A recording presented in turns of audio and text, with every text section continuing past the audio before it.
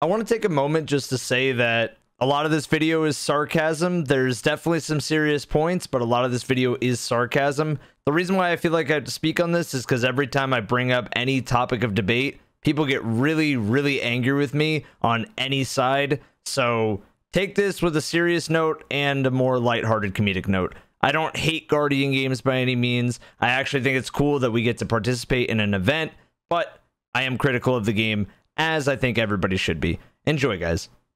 Seasonal events, much like a pack of Whoppers, is a short-lived and okay but not amazing experience. Seasonal events are usually accompanied with a new game mode and a big excuse to rake in some cashola. Seasonal events can leave a good impression where the player is feeling valued for their time, or seasonal events can be Guardian games.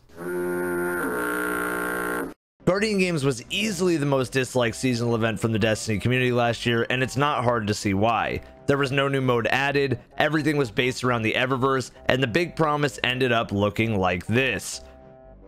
The big question then is if this falls on Bungie and the need to spice up seasonal events, the player base for being too ambitious in desire, or a little mix of both. So today, we're going to do our best to fix Guardian games and have a look back on this event as a whole. Lock it in, subscribe since we're so close I can taste 200k, and prepare for another dose of Destiny content when there isn't any left in the season. Some footage in this video is from players around the community. Their links will be in the description of this video, as well as the music too.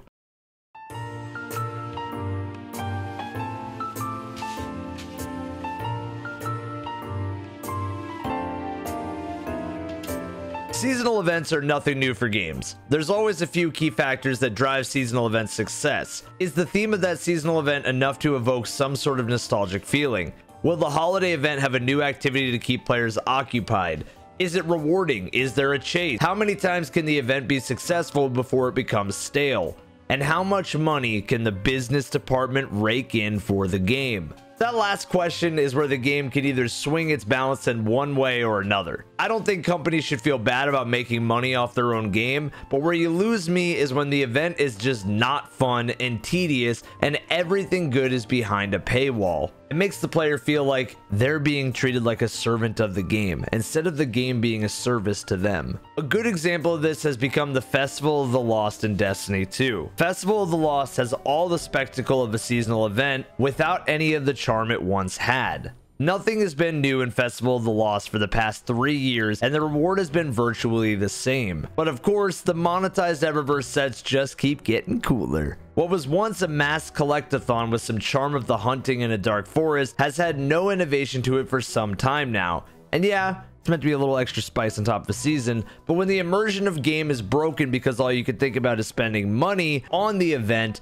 then there is a problem. When players think of a seasonal event, they want to be happy. Nothing wrong with some monetization, but we got to make the event worthwhile.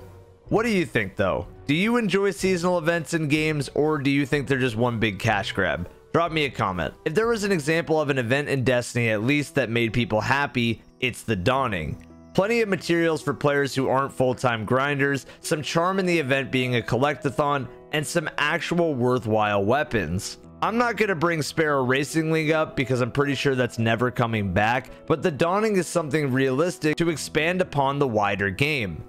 You see what I'm getting at? The Dawning makes me happy to play because I know the quest isn't too tedious and the event is simple. You don't even get a new event. You just make cookies for characters and get weapons worthwhile. Festival of the Lost event is at this point boring to the players and nothing new to the table for loot that is totally forgettable. So if one is not a lovable experience and the other is, then what does that say about the main topic of today's video? Let me allow someone to speak on behalf of that. The Guardian games have come to the tower, a battle between the classes to find out which is the most populated which class is it's the best at the game, or so it's a competition between the classes. Let's talk quickly about how it works.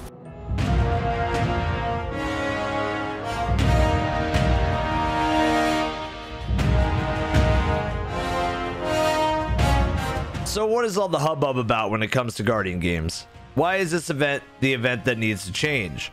Evan, you just roasted Festival of the Lost, and now we're mad about Guardian games? How dare you have constructive feedback in a fair and given manner? Ah! Guardian Games was the replacement to the Revelry event, in which players did another Festival of the Lost, killing enemies and bosses over and over again for some loot and armor sets. Bungie swapped the Revelry for it being too similar to the festival, but would they replace it with something new? Guardian games were advertised with these cool looking sets and the idea that it was class versus class versus class to decide which one would be the best in the game. A big gold statue for the winner, some gold aesthetic for the armor, and surely an event that would make the Revelry look silly. The look of the event's aesthetic, a return to Sparrow Racing League? I think many of us were under the assumption that Guardian Games was going to do more than what it did. This is going to be the first class war, Hunters versus Titans versus Warlocks. Who's the best here? And currently right now, Titans have been dominant. And I'm not saying I'm not proud, because I am. I am proud. Titans pulled it together, but the reply that I constantly get on Twitter is, wait a minute, Hunters would be winning had there actually been something there that Hunters wanted. And you know what? I gotta agree. Just a fuck ton of bounties. Hell yeah, baby! There isn't anything too bad with bounties on their own, but when the whole event is centered around them to decide who's the best class, you see the issue there. There was also no actual event added here, just an exotic named Heir Apparent to rival the previous year's exotic weapon Arbalest. This was not exactly a way to prove class dominance. The player base's hopes, due to the lack of the armor sets and color scheme of the event, were definitely leading towards Sparrow Racing League's return, or an Olympic Games type of activity. And while I think people get way too excited for something that was never promised, I can't blame the player base for grasping at straws. The Guardian Games makes me think of the Olympics or some kind of party game versus each other. Seeing as how Season of the Worthy was a light season for content, it would have made sense for a new event that was to replace the Revelry to spice things up a bit. But as it stood, Guardian Games was just another excuse to grind bounties. Now, from poorly received to controversy spewing out, there was even a debate last year being sparked in the community that there was class cheating, and Bungie went on the record saying that they were nerfing Hunter XP gains since they made up more than 2/3 of the player population. We are going to be discussing the accusation that the new event currently ongoing within Destiny 2 Season of the Worthy Guardian Games is rigged. I am loving all this arbitrary salt and hate for the Guardian games. What am I talking about? Well, let me show you. What the heck? There's no way those stupid crayon-eating Titans can ever win anything ever. You know what I'm saying? Seriously though, it's hilarious how upset people are. They literally said, hey Bungie, we don't believe you, show me the Carfax. And the Bungie's like, yeah, here you go. And people are like, no, rigged. Is this thing rigged? Probably not. Incredibly unlikely not. I know Bungie is attempting to balance things thanks to there being significantly more Hunters than Titans and Warlocks. There is basically no point in Bungie rigging the event from a rewards perspective. All that is at stake is a class item customization option. The exotic isn't even linked to a class winning or anything.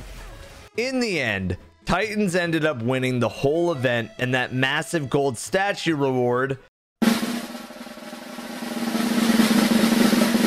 looked like this. Oh, and it was removed later in the year. The Guardian Games statue is gone. What the fuck? Just a weird event. I didn't really care too much about it. Just, huh? The player base really wasn't happy about it.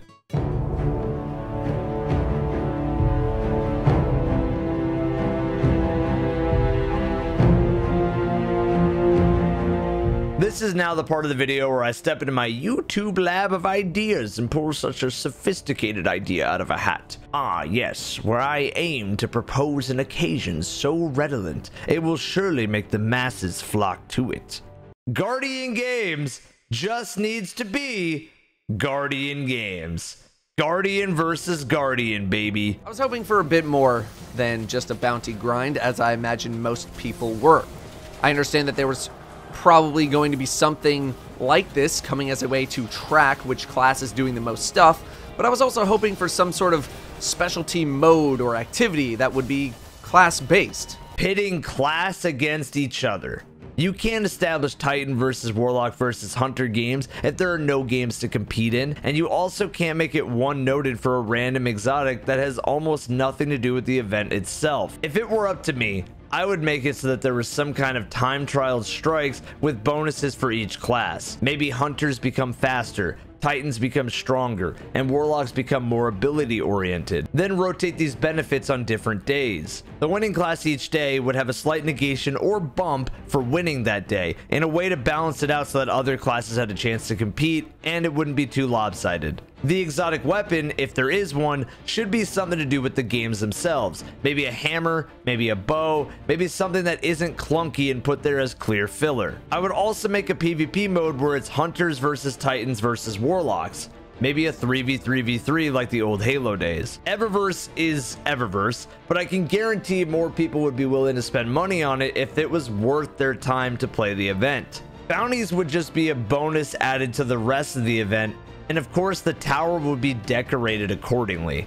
Guardian games, just like many of the things that keep occurring season to season, don't seem to be risky endeavors on Bungie's end. But dangling some exotics in front of us, oh, that would have been risky. You're talking about the entire community would have imploded. Maybe not initially, but after the fact. Because there'll be some hunter out there, or some Titan or Warlock, that's putting in 20-hour days to possibly win to get their favorite exotic, and then they come up short. You bet your ass. They would hit the forums. They would hit Reddit, Twitter, everywhere, talking about how this game is not fair and that they deserve their rewards. At the same time, I think many of us would have enjoyed the competition. As of right now, Guardian games, no one's really partaking in it outside of getting the exotic Heir Apparent. Pretty much once you get that, that's all anyone cares about. Or at least that's all I cared about, which is a shame. This was the first time that Bungie actually went on a ledge to pick class versus class, and it simply fell short because the rewards didn't match the competitive nature of it. So it's not all about just raining loot. It's not all about just giving everybody a god roll. It really is. It's about dangling something in front of us that truly intrigues us. These are the kind of risks that Bungie has got to take for events going forward, especially events like this. Considering that nothing really took us out of the core playlist, we were still very much playing the same thing we already play week to week. There had to have been something else spicier there to motivate us, more than just a gold medal. All of those in tandem would make Guardian games a much bigger success and would have me looking forward to participating. But that one is on you, Luke Smith. Wait, he doesn't work on this anymore. That one is up to you, Joe Garoth. I have a Twitch and second channel for all the best Twitch content. Twitch. Second channel. Subscribe. Thank you. Bloopers.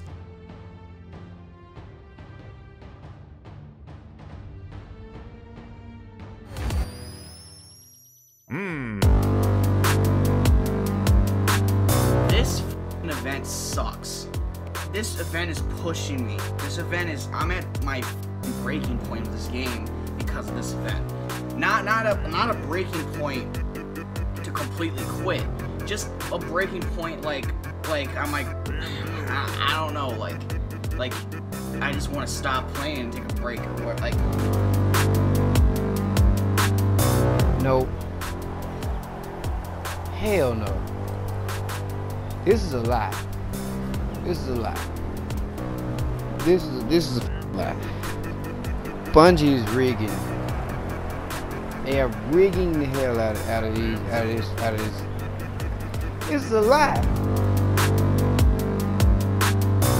God, man, Destiny makes me feel a certain kind of way. Destiny, not even Warframe makes me this upset. And Warframe arguably is going down a steeper slope right now. Anyways, thanks for watching. I'll upload this one, whatever.